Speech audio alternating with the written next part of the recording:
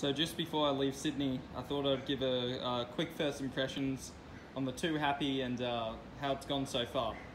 So if we look at the board, Britt talks about adding more tail area in the board, and also, you know, that red patch signifies that it is the second edition, part 2 of the Happy series.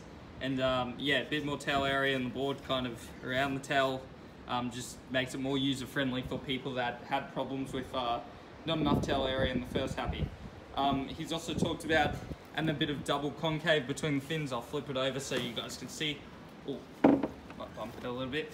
So yeah, a bit of double concave between the fins, you can feel, and yeah, just very slightly gets the board quick on transition and rolls rail to rail. The biggest surprise of this Too Happy so far has been these fins. So they're actually a Neoglass accelerator, not accelerator, Neoglass reactor set, and they've worked really well. Coupled with that squash tail.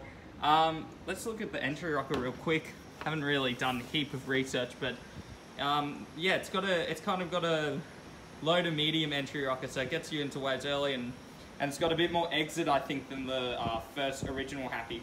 So yeah, that's like a medium exit rocker. I found this board actually, I don't ride a lot of shortboards that straight away I say that are really good.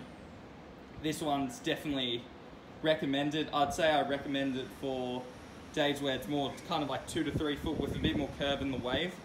Yeah, the outline kind of suggests that it's a very good traditional high performance shortboard. One thing that I like is the foam. Heaps of foam, heaps of paddling power in your chest. Really gets you in the waves nice and early, and there's a bit more beef in the front, so when you lean on the nose or if you lean a bit back, it just kind of propels you forward. This board's extremely good on rail. So yeah, if it's not on your radar, it should be great from, I'd say, anything from 3 to 6 foot to 2 to 6 foot. Best surfed in 3 to 7, 3 to 6 foot. First day I rode it, it was quite big, and yeah, so far it's going really amazing. I haven't had a board where 5 surfs in, it's felt good every surf so far. Only fin setup I actually wasn't too crazy about when the waves were a bit smaller was the AMs. Kind of felt they were made the board too stiff and dragged a bit, so yeah, that wasn't really my favourite option for fins. Got a bit of a helicopter in the background. Anyway, that's the first impressions.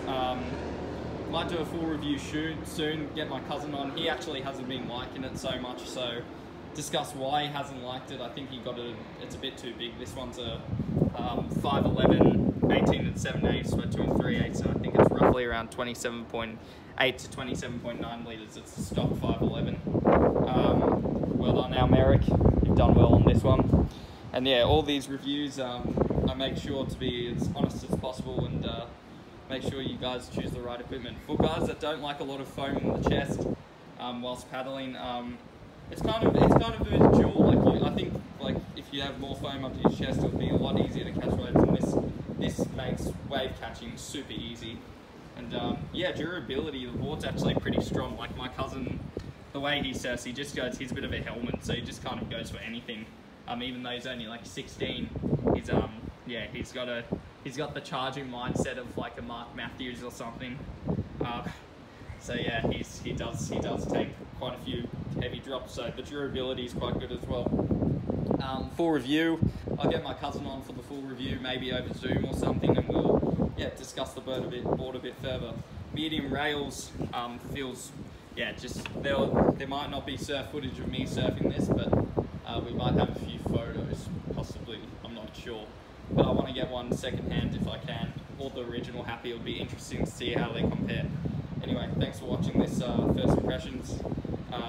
Yeah, Almeric, good job. I like that red patch. Thanks for watching.